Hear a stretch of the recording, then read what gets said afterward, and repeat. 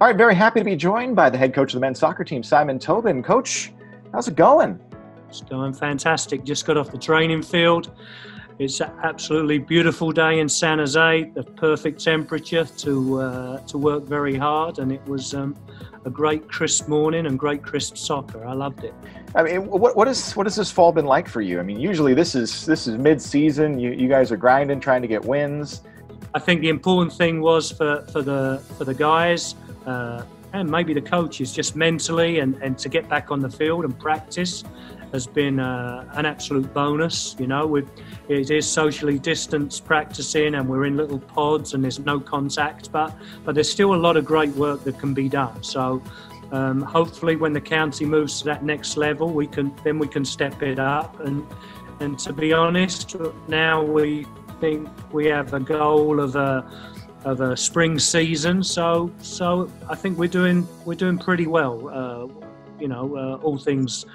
All things that have happened, I think we're in a good place. Designing the plans for your student athletes to work on specific things, while it's challenging, it allows you to do a lot of different fundamental things or small things that maybe you wouldn't have the time to normally spend in a preseason.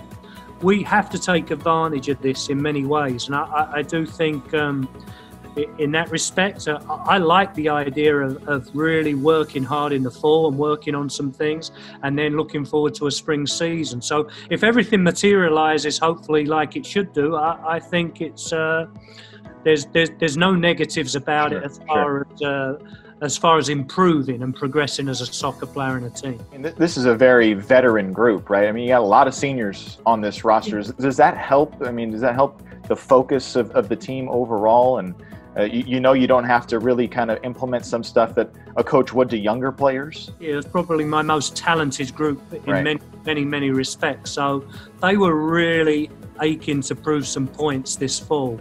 And with 13 seniors, you know, and then you're right, the continuity, and they know what's expected, and they're driven because they want to prove themselves this year and win a WAC championship and go to the NCAA. So it's been put off for a while, but you're right, with that group there's not too much tinkering. We know what areas we have to be better at, but it's fantastic to have a veteran group.